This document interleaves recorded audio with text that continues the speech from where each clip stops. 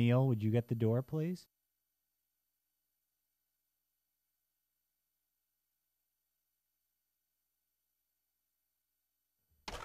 Trick or treat. Don and Emily, come on in. Hi. Hey guys, we're just about to tape a show. You want to join us?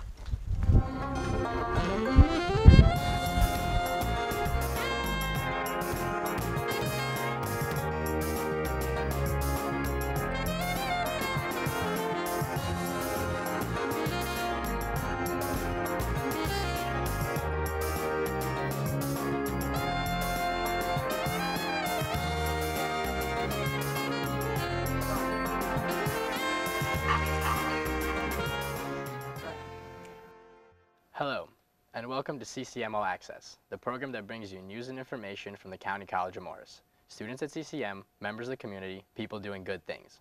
I am your host, Daniil Barkov, and we are coming to you from the Media Center at the CCM campus. Our guest this evening comes to us from the CCM Campus Life office, Mr. Don Phelps and Miss Emely Herrera. Hi, how are you? Hello. Hi. So you are both a part of the student government here at CCM, correct? Yes. Correct. Can you tell us about student government? What are some of the things that you guys do on campus? Yeah, so student government, we basically try to give a, we just try to improve student life here on campus. And since we're not a campus where you can stay here, we just try to get you more involved in campus life and try to have you stick around as much as possible. And then the Student Government Association helps the students get their issues to the administration on campus. So they serve on various governance committees and report issues, and they'll shine a light on an issue, try to get things improved on campus from the student perspective. And Emily, I understand you are the president of the government, correct? Yes, yes. Yes. How long have you been in that position? Do you mind telling us a little bit about it? Since April. Yeah, since April. Before my first year, I signed up to be secretary, and there I got a nice feel of student government as a whole, and from there on I decided to move up, I guess. Yeah. And Don, can you tell us a little bit about what you do for the student government? Sure, I serve as the advisor. So I've been the advisor for 17 years, so for quite a while, and I've worked with student governments before that at other jobs as well. So it's a great job. Now, if a student was, can you tell us about how many students are involved in student government and how students can get involved in it? Yeah, currently we have 4 students. We're definitely looking for more participants, more people to sign up. Normally we would have a whole voter registration and have people sign up, and this would be around April. That's where people would get elected, and then since we don't have enough people, or we're shorthanded, this year we decided to just have people come in, try to get the word out, and have people join us. Yeah, very rarely is the student government all the spots full. So there's 21 available positions, and I can't say I've ever seen all 21 full. People are coming and going all the time. So it's an application process. Students that are interested apply. They meet with the nomination committee. They make sure they're serious about the position and aware of the job they're taking on, and then they get appointed by the student government. Can you tell us about some of the positions that students can apply for to be in the government?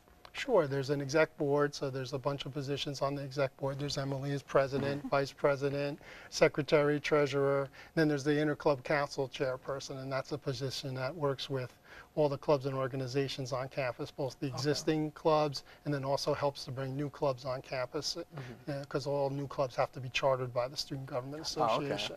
And then there's, I guess, 17 senators on campus. Oh, wow. Yeah, at least there are 20-something senators on campus, and they serve on the governance committee. So there's college council, and then there's 6 standing committees: a safety committee, accessibility awareness committee, a student affairs committee, curriculum committee, academic standards, and they serve on those committees.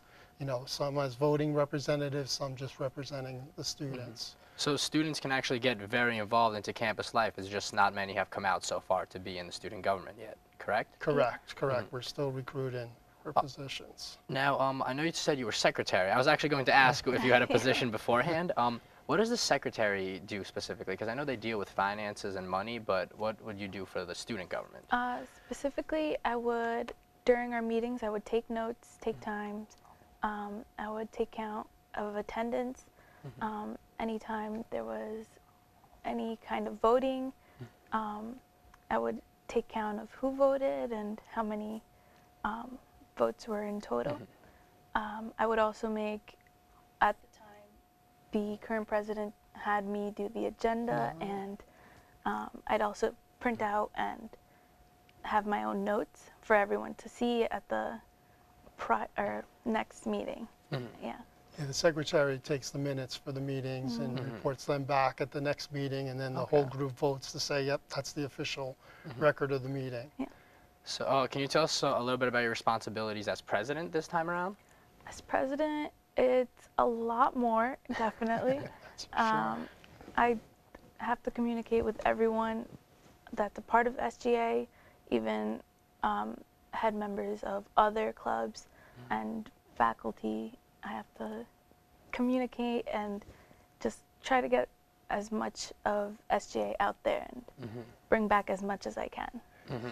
One of the great jobs that student government has at County College of Morris gets to one of the governance committees called College Council, and the SGA is an agenda item on that meeting. And when we talk to other SGAs, they are so jealous that our president has the opportunity to address the president, the cabinet, faculty, staff at this monthly meeting. So it's quite an opportunity, because not every school gives their student government that kind of visibility, where the SGA president can basically say whatever they want in front of this, pretty esteemed board. So you have a lot of power here at CCM, it seems That's like. right. Yeah. So do you enjoy being president? Do you find I know you said it is a lot of work and it's very difficult, and specifically at CCM, I know we talked about this a little bit earlier, but about how it's for students, it's kind of hard, specifically at community colleges, getting into certain aspects of student life here.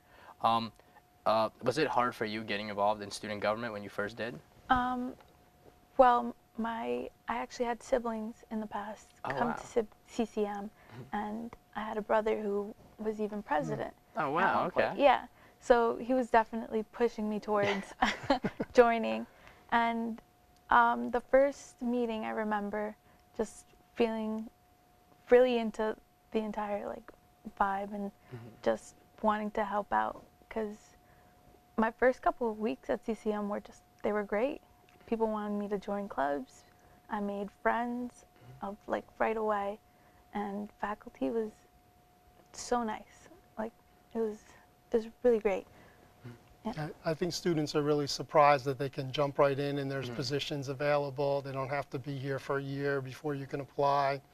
They can jump I'm a little right curious about jumping in as well, because there's I know I'm definitely not the best with a lot of logistical things, but I do really want to get involved in clubs and activities here on campus. And I know it was a little bit difficult for me when I first came in here. It's kind of the stigma around community colleges, and I guess it's a mentality that I had. But from what you're telling me, this sounds like a very, very interesting, I don't want to say club, but very interesting aspect of CCM that other schools don't really have to this extent that we have it here.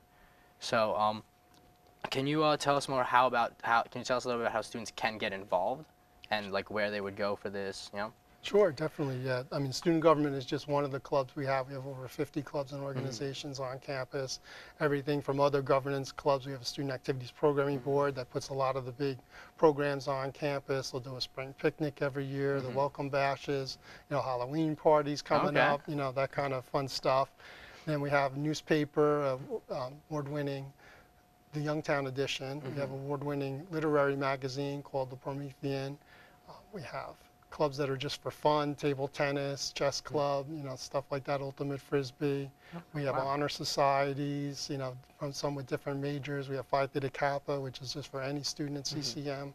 that has the high GPA. Okay. I'll say, is that a fraternity or Yeah, like, we don't have fraternity and sororities. They're honor societies, but they Okay. use the Greek letters just Okay. like the fraternity and sororities. Okay. Yeah, you have to have a certain GPA, pretty high GPA. You have to have been here for a certain period of time. Okay. The different honor societies have different requirements.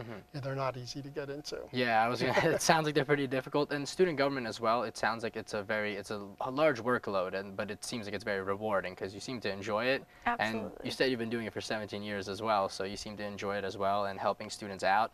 And I think that's probably the most important thing at CCM is kind of having the faculty that is so helpful here, like as you said.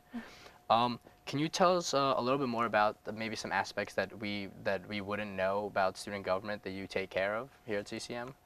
Sure. I think one of the real values of student government is that ability to shine a light on a problem. You know, the SGA can't pass a motion to change the financial aid policy at the campus. You know, that's not the power of the student government. But, you know, if there's a little issue, an example a couple of years ago, the immunization holds. You know, students, you know, have to provide certain documentation that they've gotten their immunization shots. And it's not due at when you register, it's due a couple semesters in. But then when students don't do that, they get a hold placed on them, and now they can't register. Well, you go back, you know, a year and a half ago, 2 years ago, that hold was put on people's records right before they would go to register. So now they go to, you know, pick their classes on the computer, and they get a big red flag saying, no, you need to go take care of this. And now they're missing out on classes because registration's open. Well, now that, you know, the SGA said, no, we don't like that. We'd like the hold to come out a little earlier.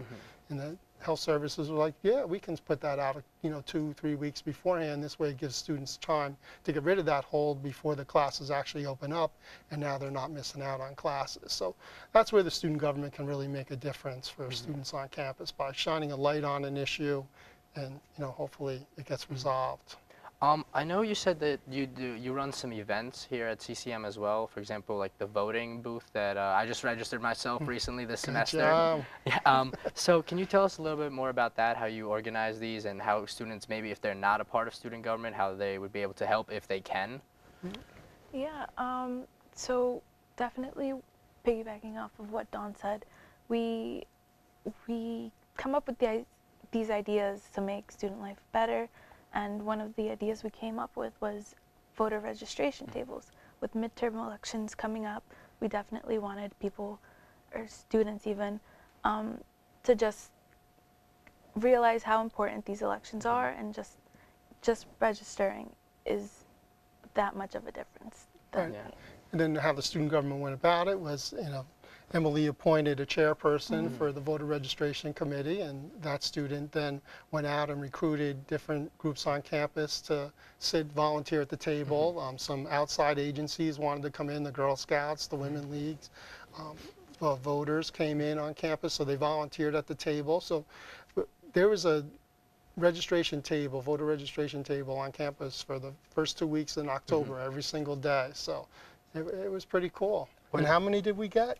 A little over 200 registrations. Yeah. I was one of those. I just like to pour it out. There we go. I feel like specifically with elections for college students, you don't really think about it as much. And then just seeing the voter registration tables here, I think that really got a lot more students involved because I saw lines at them for a couple of days, and it was were there more than one also? I believe there's one in the library and then in the student center as well, correct? Correct, Yes. There's held at multiple spots around campus, different days. And so you said that when they needed people to help, they recruited people from other clubs to basically help out in those positions as well. Definitely. Yes? Okay. All right. Well, now we will take a quick break. Stay tuned. We'll be right back.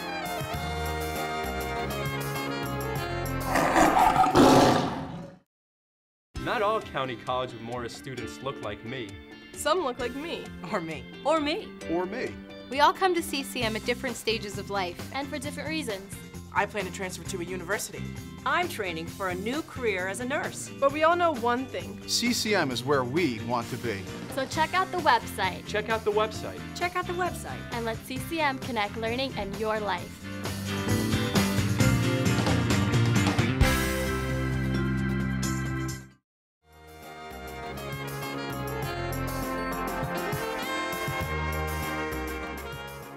And we are back on CCM All Access. I'm Daniil Barkov, and we are here with Don Phelps and Emely Herrera. So, I understand that the student government also participates in some type of scholarships. Can you go over that with me a little bit? Yeah, so we have the There's the undocumented scholarship and the Student Government Association scholarship. Okay. So money gets raised for that every year. The student government usually contributes about $2,000 to keep those scholarships going for another year or so. And one goes to an undocumented student to help defray their costs, and another one goes to a student leader on campus. Okay. It's under $500 scholarships. Okay. Now, Emily, this is kind of a question for you. Now, being president, can you tell us about some of the perks of being in student government, if there are any, or the ones that you can share? Well, there are a few. One being president, and the other, I have my own parking spot that I share with other student leaders, as well as having our own office. SGA has their own office downstairs underneath the student center in room SCC 127. Yeah. And yeah, it's Right, Emily's lucky enough. She's the only student leader with her own office. Yeah. All the other ones, the clubs share an office, but she gets her very own office. That's a pretty big perk, if I do say so myself. Now, also, I understand that a lot of the clubs, they get chartered through the student government, correct? Correct. And there's some type of leadership training that's offered. Can you also go a little bit into that with me? Sure. Once a month, the Interclub Council meets, and that's through the Student Government Association. So the different student leaders will come together. They'll get some training on a topic, how to run their meetings, how to market their events, stuff like that. And then the best part is the opportunity to share what's coming up. So we definitely encourage the clubs to partner on events. So this way a club will say, oh, I'm thinking about doing this, and another club will say, oh, we're thinking about that, or we like that. And then they come together and they'll plan events together, and it just makes the events more successful. Now, with like fundraisers and stuff like that, does the student government do any type of work like that with the clubs as well? Like, what I mean to ask is, do the clubs have to go through the student government whenever they try to do any type of fundraising or any type of events? Now that all happens through campus life. So that happens through my office. The student government's role is in the chartering. So the student government says, yeah, we would like to have this club at CCM, and grants them the charter. Once they get the charter, then the club does everything through campus life. They can reserve spaces on campus, they can market events, they can access funding. Okay, all right. Now, you said you've been here for 17 years, correct, Don? Yeah, correct. Can you tell us a little bit more? I don't know when specifically student government was started here, but can you go over us maybe how it's changed through your time while you've been here, and then Emily, also how it's changed in the time that you've been here? Sure. The student government's been here as long as the college has, so for 50 years. Yeah, it's been here since the beginning. The founders of the college, when they started, wanted to create an experience on campus that mirrored what you'd find on a four-year school without the residence halls. So we've done a pretty good job of offering a lot of opportunities. It's not on the scale you would find at a residential four-year school, but we have athletics, we have a newspaper, we have a student government association, a bunch of different clubs and stuff. So you get that opportunity. As far as the change, I think the biggest change I've seen while I've been here is that now every student works. When I started, half the students or a little more were working. Now it's very rare where I meet a student that's not working while they're going to school. And then the social media has just changed the way we market the events. It's just totally different. We don't put posters on bulletin boards and citizens lights up like that. I mean, it still happens, but that's not the key. It's the social media is just taken over, which is great. Now, Emily, what about you? Have you seen any changes or anything that you've enjoyed or participating in and making better while you were secretary and now president? Well, definitely noticing more of a social media impact with the students. I see when a club posts something on the CCM Instagram, there's definitely a big turnout. Even with the welcome bash being, it was moved to another date, and that even had a great turnout. Yeah, the weather didn't cooperate with our welcome bash in September, so we had to go to the rain date. And of course, we get nervous when an event gets moved. And it worked out great. We had hundreds of people there, which is just what we expected. I know that I believe it was either last semester or semester before that when they did the CCM Titan name change. Was that anything to do with the student government or no? A little bit. It was more the Student Activities Programming Board, which is the programming end of it. But yeah, they definitely, student government, helped get the word out about that. Because I saw that everywhere when it was on social media and everything. And I don't really, I hate to say I don't follow CCM that much on social media, but the things that I did, I feel like I did see a lot of that. And I've been seeing a lot of art promotion for shows, and I know there's some kind of dance show coming up as well. So I do see a lot of social media, as you were saying. Yeah, social media is definitely taken off at the college, and yeah, the naming of the Titus was a lot of fun. Definitely was. So can you go a little bit more in depth on how students can get involved with the student government, or even just clubs altogether? Because I know there's a lot of stigma, and it's a lot of I guess it's a mental gymnastics, I guess, for students. Specifically me, I was kind of like that, where I would just come to CCM and I would just basically come here, I would do classes, and then I would just leave, and participation was sort of distant for me. And I feel like after a few semesters of getting more and more involved, I see that there's a lot of benefits here, and I'd probably say more or on the same level as a lot of big schools. So can you, I know I just kind of made that question a little more complicated, but. Yeah, no, I think a lot of students, the majority of the students that come here have that stigma. I'm just going to, come here, I'm going to go to class and go right home. And we try to break that down, so we'll start an orientation and introduce them that, hey, yeah, we do have 50+ clubs, and there's lots of chances to get involved on campus. And then we have that welcome bash that we talked about. So, we'll have out on the plaza, all the clubs will be there, and the students can come by and do that. And then if they make their way over to the student center, over at the information window, we have information on when the clubs meet, and we get them in touch with the club advisor. So there's a couple of different ways to get involved, and then there's a website and social media pages as well. What I always recommend is if someone's interested, pick 1, 2, or 3 clubs, go check them out, go to a meeting, go to an event for each one, and then decide what you want to get involved with. Because it's one thing to read about a club or see it on the web page, but to really experience it, you got to meet the student leaders involved, and that'll help make your decision really easy on who you connect with. Okay. Now, specifically with the workload in student government, if a student would want to get involved, do you find that it was a hard transition for you getting into student government? Not a hard transition. Definitely had to get my mindset shifted a bit on what priorities came first and what needed to be done in order for me to continue with school, work, and SGA. But it was definitely a smooth transition, and I don't regret it. Yeah, I think a lot of the students that get involved, they're forced to get good at time management. Because being a senator, being a senator on SGA, you're going to have a minimum of 3 one-hour meetings a month. Oh, wow. Okay. Plus whatever work you do outside of those meetings to get ready for them or to talk about issues, that kind of stuff. If you're on the exec board, you can double that.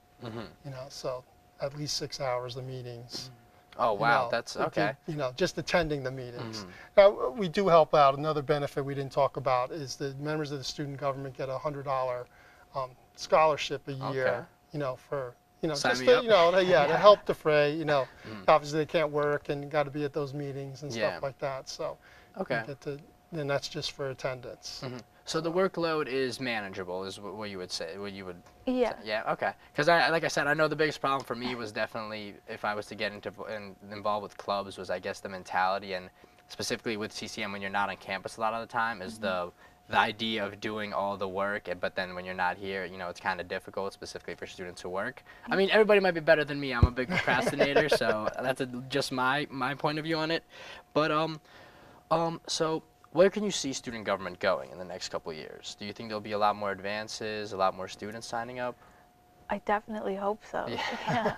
I see it growing and just getting the word out there, getting people involved. I can see it becoming a lot more popular here at CCM, and hopefully it does, Yeah, I think one of the things we need to do better with student government is publicize those success stories of the student government. We don't do a great job of letting the student body know that the student government's there and there for them, and when something great happens, letting the campus community know about it. I think some of those success stories, once they get out, students will feel empowered that, oh, we can make a difference here and get involved and make even more changes. Yeah, in all honesty, I wasn't even aware that we had. I mean, I figured that we did have a student government, but I didn't really know a lot about it. And now seeing how much stuff you guys obviously run here on campus, it's a really big workload, and especially for 4 people. So I would definitely want more people. I might even come down and get involved as well. I might want to be president. I'm not sure.